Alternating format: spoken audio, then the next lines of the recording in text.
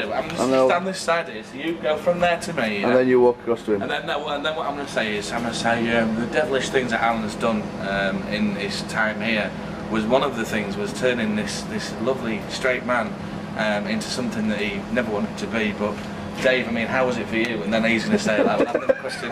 Yeah. Right. What's a nice one, I mean? You're still recording, look.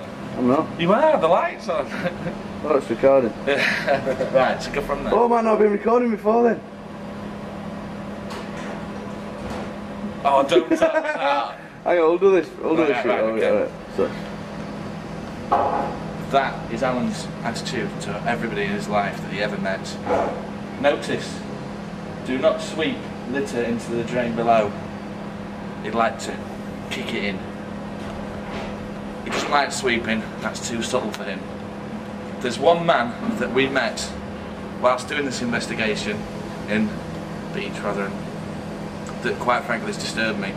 I mean, Dave, how has it affected you? Oh mate? Yes. Well, I've never been to my sister's house before Alan got here. Right. So what sort of things did Alan do? Well, yeah, he kept calling me in the office all the time. And one day, you know, he got a bit out of hand. And I said no, but he just forced himself upon me.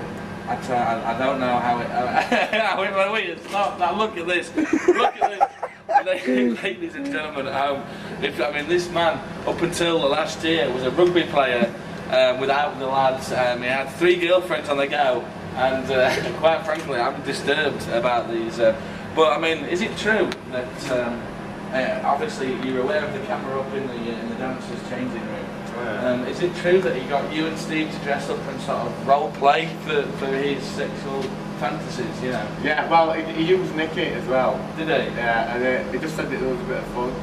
Yeah. But I didn't catch on. You know, yeah, well, not that quick.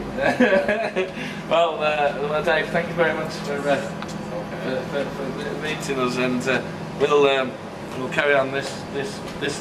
Thank you. Come on, quick. Later, boys. Later. Thanks. Bye. There you have it, ladies and gentlemen.